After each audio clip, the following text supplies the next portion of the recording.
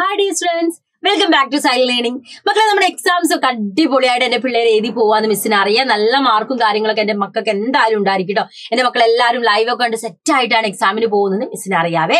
അപ്പൊ നോക്കിക്കേ, നമുക്ക് ഇനി ബാക്കിയുള്ളത് നമ്മുടെ സോഷ്യൽ എക്സാം ആണ്. സോഷ്യൽ എക്സാമിന് നമുക്ക് എല്ലാ ഇയറിലും കണ്ടിന്യൂസ് ആയിട്ട് ചോദിക്കുന്ന കുറച്ച് ക്വസ്റ്റ്യൻസ് ആണ് ഇന്ന് മക്കൾക്ക് മിസ് ഇൻട്രൊഡ്യൂസ് ചെയ്ത് തരാൻ പോകുന്നത് കേട്ടോ. അപ്പൊ എന്റെ പിള്ളേർ ഇതൊക്കെ ഒന്ന് പഠിച്ചു പോവാ. പരീക്ഷയ്ക്ക് എന്താണ് നമുക്ക് കുറച്ചുകൂടെ എക്സാം ഒന്നുകൂടി ഈസി ആക്കാൻ വേണ്ടിയിട്ട് എന്താണ് നമുക്ക് ഈ ഒരു ക്വസ്റ്റ്യൻസും കാര്യങ്ങളൊക്കെ ഉപകരിക്കും കേട്ടോ. അപ്പൊ നമുക്ക് സ്റ്റാർട്ട് ചെയ്താലോ? എന്റെ പിള്ളേർക്ക് അറിയാം, ഇത്രയും ദിവസം എക്സാം എഴുതി എന്റെ പിള്ളേർക്ക് ഓൾറെഡി അറിയാം നമുക്ക് എന്താ 8 ആക്ടിവിറ്റീസ് ആയിട്ടല്ലേ തരിക. ചിലപ്പോൾ നമുക്ക് എന്താ അത് 6 ആക്ടിവിറ്റീസ് ആക്കാം ഇൻ ദ സെൻസ് നിങ്ങൾക്ക് എന്താ 6 ആക്ടിവിറ്റീസ് മാത്രം എഴുതിയാൽ മതി എന്നൊക്കെ പറയും.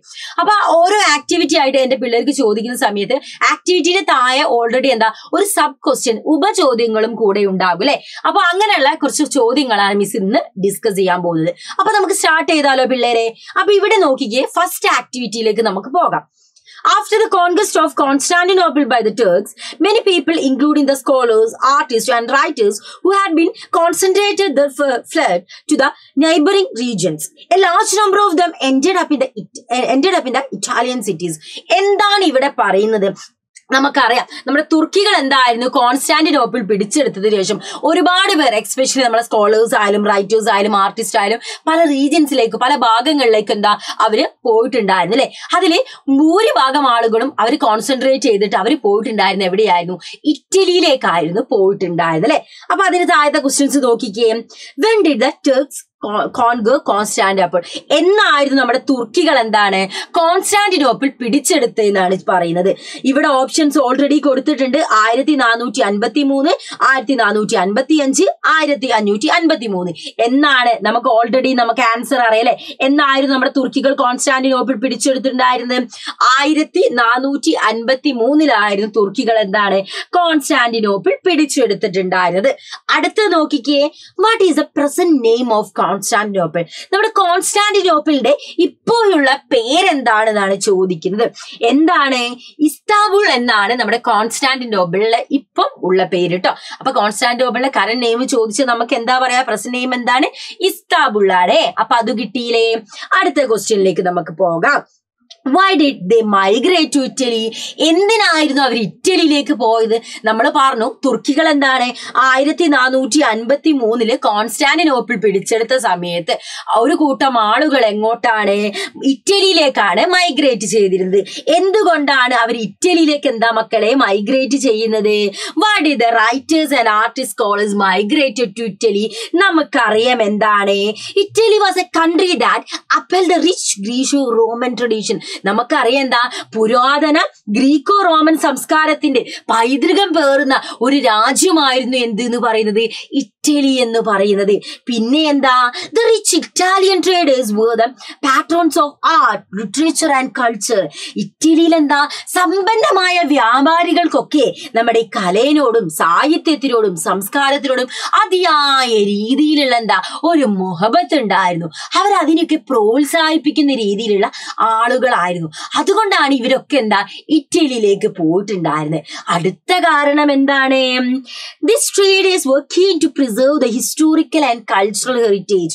ഈ ആളുകളൊക്കെ, ഈ സമ്പന്നരായ വ്യാപാരികളൊക്കെ എന്താ ചരിത്ര പൈതൃകങ്ങളൊക്കെ എന്തായിരുന്നു അതൊക്കെ സൂക്ഷിച്ചു വെക്കുന്നതിന്, എക്സ്പെഷ്യലി അത് പ്രൊട്ടക്ട് ചെയ്തതിന്, സംരക്ഷിച്ചു വെക്കുന്നതിൽ എന്താ ഒരുപാട് ഇമ്പോർട്ടൻസ് കൊടുത്തു. അതിനൊക്കെ വലിയ വലിയ എന്താ പ്രാധാന്യം കൊടുത്ത ആളുകളായിരുന്നു കേട്ടോ. അപ്പൊ ഈ ഒരു കാരണം കൊണ്ടാണ് ഇറ്റലിയിലേക്ക് എല്ലാവരും എന്തു ചെയ്തത്? മൈഗ്രേറ്റ് ചെയ്തിട്ടുണ്ടായിരുന്നത്. അപ്പൊ ഫസ്റ്റ് ആക്ടിവിറ്റി നമ്മൾ കംപ്ലീറ്റ് ചെയ്തില്ലേ പിള്ളേരെ? ഫസ്റ്റ് ആക്ടിവിറ്റി നമ്മൾ എന്താണ് സക്സസ്ഫുള്ളി നമ്മൾ കംപ്ലീറ്റ് ചെയ്തു അല്ലെ. അപ്പൊ നമ്മൾ സക്സസ്ഫുള്ളി എന്താ നമ്മുടെ ഫസ്റ്റ് ആക്ടിവിറ്റി നമ്മൾ ചെയ്തു. ഇനി നമുക്ക് എങ്ങോട്ടാ? നമ്മുടെ സെക്കൻഡ് ആക്ടിവിറ്റിയിലേക്ക് നമുക്ക് പോകാം. എന്താണ് മക്കളെ സെക്കൻഡ് ആക്ടിവിറ്റി? നോക്കിക്കേ. Many social evils and practices prevailed in India. A number of reform movement emerged in the 19th century against these practices. നമുക്കറിയാം ഒരു കാലത്ത് ഇന്ത്യയിൽ എന്താ ഒരുപാട് അനാചാരങ്ങൾ ഉണ്ടായിരുന്നു അല്ലെ. 19ാം നൂറ്റാണ്ടിൽ ഈ അനാചാരങ്ങളൊക്കെ നമ്മുടെ ഇന്ത്യയിൽ നിന്ന് തുടച്ചു നീക്കാൻ വേണ്ടിയിട്ട് ഒരുപാട് റിഫോം മൂവ്മെന്റ്സ് എന്തായിരുന്നു സ്റ്റാർട്ട് ചെയ്തിട്ടുണ്ടായിരുന്നു. ഇതാണ് നിങ്ങൾക്ക് സിറ്റുവേഷൻ കൊടുത്തിട്ടുള്ളത്. ഇനി എന്തൊക്കെയാ ചോദ്യങ്ങൾ നോക്കിക്കേ. Which organisation was found by Rajaram Mohan Roy to propagate his idea നമുക്കറിയാം. രാജാറാം മോഹൻ റായ് എന്താണ് ഇന്ത്യയിൽ നിലനിന്നിട്ടുണ്ടായിരുന്ന അനാചാരങ്ങളൊക്കെ തുടച്ചു നീക്കാൻ ശ്രമിച്ചിട്ടുണ്ടായിരുന്ന ഒരു വ്യക്തിയായിരുന്നു. അതിനുവേണ്ടി അദ്ദേഹം സ്ഥാപിച്ചിട്ടുണ്ടായിരുന്ന ഓർഗനൈസേഷനാണ് ഏതെന്ന് ചോദിക്കുന്നത്. ഓർഗനൈസേഷൻ ഏതാണ്? നമ്മുടെ ബ്രഹ്മസമാജമായിരുന്നു എന്താണ് അതിനായിട്ട് അദ്ദേഹം സ്റ്റാർട്ട് ചെയ്തിട്ടുണ്ടായിരുന്ന ഓർഗനൈസേഷൻ എന്ന് പറയുന്നത്. അടുത്ത ക്വസ്റ്റ്യൻ നോക്കിക്കേ. Explain the role played by Swami Vivekananda and പണ്ഡിത Ramabai to eradicate the social evils in India. നമുക്കറിയാം ഇന്ത്യയിൽ ഒരു കാലത്ത് എന്താണ് അയിത്തവും അനാചാരവും അങ്ങനെ ഒരുപാട് കാര്യങ്ങൾ ഉണ്ടായിരുന്നു. ഇതൊക്കെ തുടച്ചു നീക്കാൻ വേണ്ടി, സോഷ്യൽ ഈവിൾസിനൊക്കെ തുടച്ചു നീക്കാൻ വേണ്ടി, ഇറാഡിക്കേറ്റ് ചെയ്യാൻ വേണ്ടിയിട്ട് നമ്മുടെ സ്വാമി വിവേകാനന്ദനും പണ്ഡിത രമാബായും എന്തൊക്കെ കാര്യങ്ങളായിരുന്നു ചെയ്തിട്ടുണ്ടായിരുന്നത് എന്നാണ് നമ്മൾ നോക്കുന്നത്. ഇവരൊക്കെ എന്തായിരുന്നു 19ാം നൂറ്റാണ്ടിൽ നമ്മുടെ ഇന്ത്യയിൽ ഉണ്ടായിരുന്ന സോഷ്യൽ ഈവിൾസിന് എന്താണ് തുടച്ചു നീക്കാൻ വേണ്ടി ഒരുപാട് റിഫോം മൂവ്മെന്റ്സ് കൊണ്ടുവന്ന ആളുകളായിരുന്നു. അപ്പൊ നമുക്ക് സ്വാമി വിവേകാനന്ദനും പണ്ഡിത രമാബായും എന്തൊക്കെയാണ് ചെയ്തതെന്ന് നോക്കാം.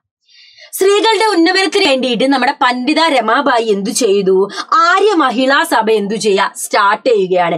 ആര്യ മഹിളാ സഭ കൊണ്ടുവരുന്നു. ഈ ഒരു സംഘടനയിലൂടെ എന്താണ് സ്ത്രീകൾ ഒരുപാട് തരത്തിലുള്ള അസമത്വങ്ങളും നമ്മുടെ സമൂഹത്തിൽ നേരിടുന്നുണ്ട് അല്ലെ. ഇതിനെതിരെ എന്താണ് അവര് ഫൈറ്റ് ചെയ്യുക, സോഷ്യൽ ഇൻഇക്വാലിറ്റീസിനെതിരെ എന്താണ് അവര് ഫൈറ്റ് ചെയ്യുകയാണ് ഈ ഇതിലൂടെ പണ്ഡിത രമാബായി ആര്യ മഹിളാ സഭയിലൂടെ ചെയ്തിട്ടുണ്ടായിരുന്നത് കേട്ടോ.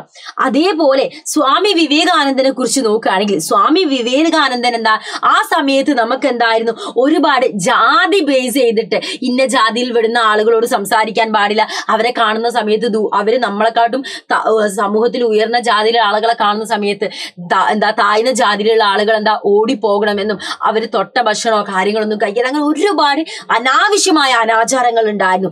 ഇതിനെതിരെയൊക്കെ ചോദ്യം ചെയ്യുകയും അതേപോലെ തന്നെ സ്ത്രീകൾക്ക് വിദ്യാഭ്യാസം വേണമെന്നും അതിനുവേണ്ടി പ്രയത്നിച്ചിരുന്ന ഒരു വ്യക്തിയായിരുന്നു സ്വാമി വിവേകാനന്ദൻ എന്ന് പറയുന്നത് കേട്ടോ.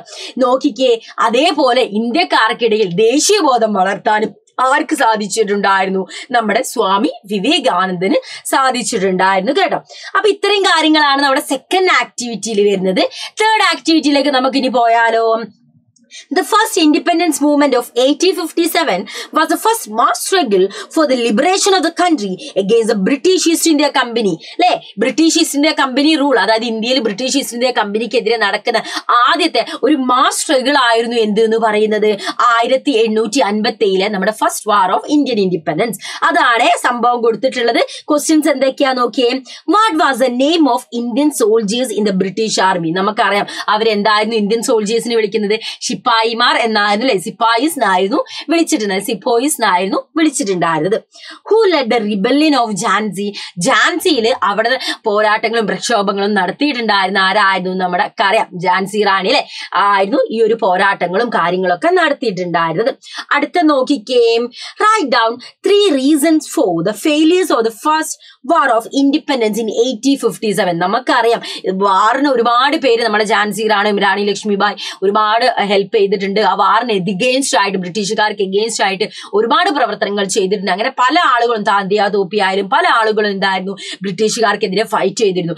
എന്നിട്ടും നമ്മൾ എന്തുകൊണ്ടായിരുന്നു 1857 ഈ ഒരു first war of Indian independence പരാജയപ്പെട്ടു പോകുന്നതിനുള്ള കാരണമാണ് ചോദിക്കുന്നത്. ഉത്തരേന്ത്യയിൽ പല സ്ഥലങ്ങളിലും എന്താണ് കലാപങ്ങൾ സ്റ്റാർട്ട് ചെയ്തിരുന്നു. നോർത്ത് ഇന്ത്യയിലെ പല ഭാഗങ്ങളിലും എന്താണ് കലാപങ്ങൾ സ്റ്റാർട്ട് ചെയ്യുന്നുണ്ട്. പക്ഷെ മക്കൾ എന്ത് സംഭവിക്കുന്നുണ്ട് എന്നാ പറയുന്നത്?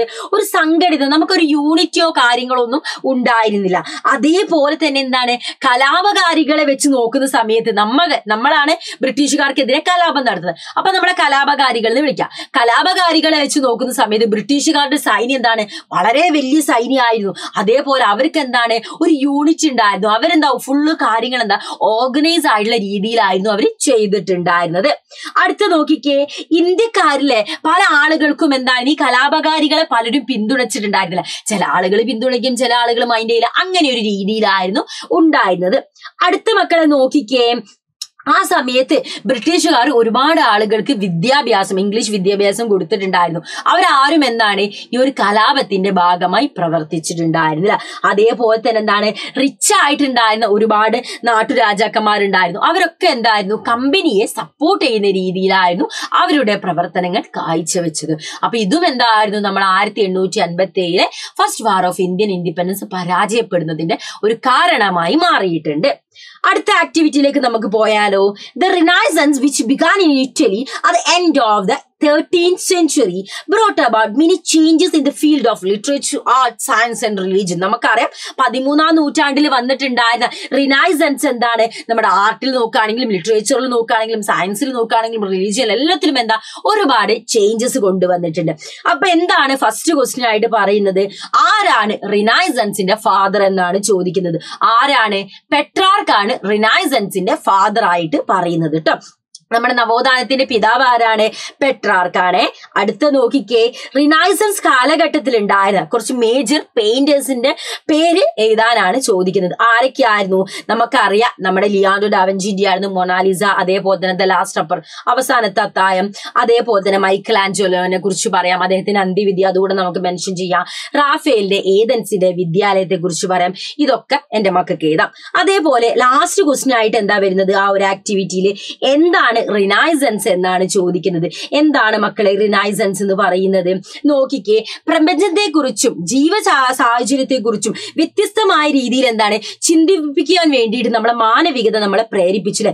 ഇവിടെ നോക്കിക്കേ, humanism, the new spirit of humanism inspired unique thoughts on the universe and the human life. Human ലൈഫിനെ കുറിച്ചും യൂണിവേഴ്സിനെ കുറിച്ചിട്ടൊക്കെ കുറച്ച് ഡിഫറെന്റ് ആയ രീതിയിൽ, വ്യത്യസ്ത രീതിയിൽ ചിന്തിപ്പിക്കാൻ വേണ്ടിയിട്ട് നമ്മളെ സഹായിച്ചിട്ടുണ്ടായിരുന്നു. അടുത്ത നോക്കിക്കേ, it promoted reasoning and the spirit of enquiry. അപ്പൊ നമ്മളെല്ലാം ഒരു അന്വേഷണാത്മകമായ രീതിയിൽ, എന്നെല്ലാം ഒരു യുക്തിപരമായി ചിന്തിച്ചിട്ട് അന്വേഷണാത്മകമായ രീതിയിൽ ചിന്തിക്കാൻ തുടങ്ങി. മനുഷ്യ ജീവിതത്തിന്റെ എല്ലാ മേഖലകളിലും ഈ ഒരു തോട്ട് എത്താനും അതാണ് എന്തായിട്ട് മാറിയിട്ടുണ്ടായിരുന്നത്? റിനൈസൻസ് അഥവാ നവോത്ഥാനമായി മാറിയിട്ടുണ്ടായിരുന്നത് കേട്ടോ. അപ്പൊ ഇത്രയും കാര്യങ്ങളാണ് എന്റെ മക്കൾക്ക് ഈ ഒരു ചാപ്റ്റർ എന്ന് ചോദിക്കുന്ന പ്രധാനപ്പെട്ട ഈ ചാപ്റ്റർ എന്ന് പറഞ്ഞാൽ നമ്മുടെ ഇൻ ദ സെൻസ് നമ്മുടെ സോഷ്യലിലെ 4 ചാപ്റ്റേഴ്സിലെ പ്രധാനപ്പെട്ട ക്വസ്റ്റ്യൻസ് ആയിട്ട് ആക്ടിവിറ്റീസ് ആയിട്ടുള്ള കേട്ടോ. അപ്പൊ എന്റെ പിള്ളേർക്ക് നല്ല അടിപൊളിയായിട്ട് എക്സാംസും കാര്യങ്ങളൊക്കെ എഴുതാൻ പറ്റും കേട്ടോ. അപ്പൊ നമുക്ക് ഇന്നത്തെ കോണ്ടന്റ് വീഡിയോ അവസാനിപ്പിക്കാം. നമുക്ക് അടുത്തൊരു വീഡിയോയിൽ അടുത്തൊരു കോണ്ടന്റ് ആയിട്ട് നമുക്ക് വീണ്ടും കണ്ടുമുട്ടാം. So that's all with video. Thanks for watching us.